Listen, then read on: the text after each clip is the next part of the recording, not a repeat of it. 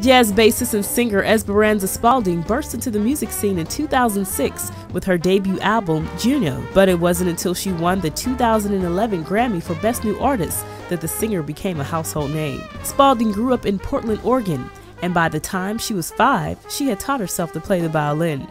But it was in high school where Spalding discovered the bass. With a mix of classical, neo-soul, and Latin musical influence, Spalding is putting a new face to jazz music. For Urban Media Today, I'm Allegra Johnson.